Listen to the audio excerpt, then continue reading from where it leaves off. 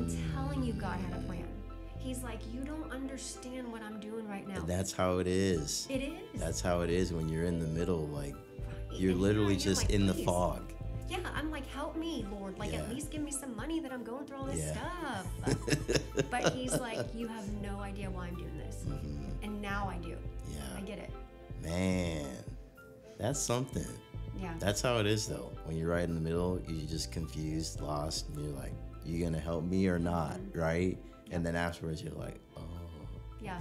Okay. And you know another thing too, is that I went to this women's, they have like a church in the area, and they do like a women's conference thing. Yeah. And, we had a woman pastor there, and she's like, hey, you know, I want everybody, this is right around when everything happened, and she said, I want you to have a word for next year. I remember sitting there, Chris, and I'm like, okay, cool. She says, well, you'll be given your word from God. Everybody just take a moment. And the first word that popped in my mind was hope. Mm-hmm. I'm like, man, it's the lamest word ever. Like, hope, really? Like, I think of hope as in I'm hoping I get a raise. I'm hoping my dad brings me a candy bar, right? Like, that's so lame. So, typical Summer style, I sit there and say, no, that's not my word. All right, God, give me another word. Well, give me another word. Because you know, I tell God what to do. And so I'm sitting there, and I just over and over in my head, hope, hope, hope. I'm like, oh my gosh, fine. That's Couldn't my shake lame it. word. Yeah. So I write it down, and you know, then I was going through a really hard time, and she says, okay, we're going to pray over everybody. If you need special prayer, raise your hand. So a couple people came over, put their hand on me, and everybody just prays a regular prayer. Right after that, a girl came up to me, and she says, you know, and this sounds really weird, but I just have to come and tell you that God wanted me to come over to you and tell you that he is the healer and mender of all hearts. This girl doesn't know my situation. It's the first time I've gone to this church. Oh, my hairs are standing up. And I turn around and I just kind of tear up, and I'm like, okay, thank you. And I leave there, and I'm like, wow, that was odd, but pretty cool. And I go home, and I just felt the urge to research the word hope in a biblical fashion, not in my meaning of hope or the way we might use it. And what I found was that hope is, now I'm going to forget, of course, but hope is that confident expectation of what God is going to do. If he's going to do what he says he's going to do. It's the confident expectation in God.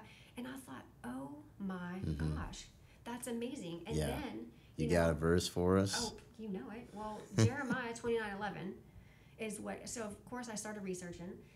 I'm like, all right, well, what verses have hope in it? And, you know, Jeremiah 29:11, for I know the plans I have for you, declares the Lord. Plans to prosper you and not to harm you. Plans to give you hope and a future. And I just stuck with that. He has plans for me. My plans are not necessarily God's plan. Yeah.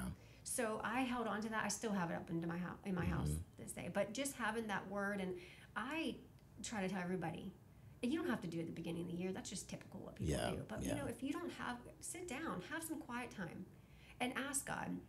Because if I've noticed anything, I get the best when I'm not distracted. And I am distracted all day. Yeah. Every day. My mind is going a million miles a minute. We're all busy. Yeah. But until I quiet my mind, I'm not going to hear what God has got to say. So I think if you could just go in the bathroom. If you've got children, you know, and I know you can't hide from them, go in the closet for a few minutes and just say, God, tell me what you want me to hear, or give me a word, and then run with that. And you're going to see that word pop up everywhere you go. It's cool. For real. I want to do that. Yeah, you need to. You made me think of the verse in Hebrews, faith is the substance of things hoped for, the evidence of things not seen. And when I read that verse, I mean, it ties in directly what you're talking about. The confident, like you're just confident that it's going to happen when you have faith and when you have hope. Yeah, and having that peace. I got that peace. Yeah. That's the craziest thing, is going through all of that, I've had this weird sense of peace, that shalom, right, that only God can give. Yeah. And I know it came from there, because it sure in the heck wouldn't come from myself. I'm a hot mess. Yeah.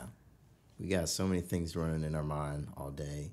But one thing I think would be good for you to share, like, because you're still on this journey. You're still, like, working on your heart. I'm working on my heart. We're all working on our hearts. But what do you do every day? Because people listening to this, like, there's somebody out there going through a storm right now. You know, what advice would you give them? What do you do every day to kind of keep yourself grounded to connect and make sure you're plugged into the source, to have that shalom, to have that peace, to have grace. Yeah. Yeah. You know, I need to be better, if I'm going to be honest. I need to be better with getting more into my Bible, and really, there's one book that I have. It's just daily short prayers.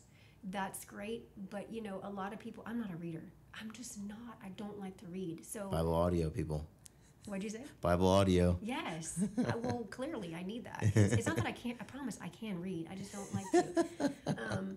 But to me, like sometimes every day there is a time. I don't care if I'm driving. I don't care if I'm going to the bathroom, right? I don't care what I'm doing, but I take time and I'm just like, I think of things that I'm thankful for, and I thank Him. Because we can get in the habit of just constantly reaching out to God, saying, okay, God, I need your help with this. Oh my gosh, I'm struggling here.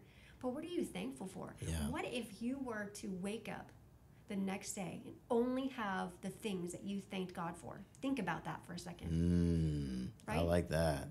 I mean, what would you have? Some days I'd have nothing. So I need to check myself. Yeah. And say, I got a home.